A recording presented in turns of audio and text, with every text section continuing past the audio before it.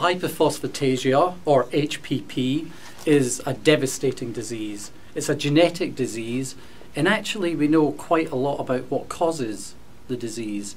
And it's caused by the lack of an enzyme caused by genetic mutation, and that enzyme is known as tissue non-specific alkaline phosphatase. And the lack of that enzyme in the body means that some other chemicals that are built up, and these chemicals cause problems particularly with bone formation, and the lack of the enzyme leads to very poor bone formation and osteomalacia, which is soft bones. And how you see this in very young patients where the disease is severe is a lack of mineralization in the skeleton.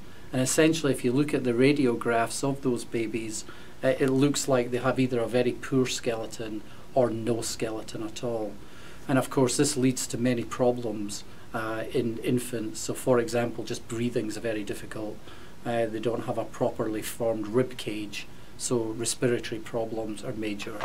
And what it leads to in these young patients is a very high mortality.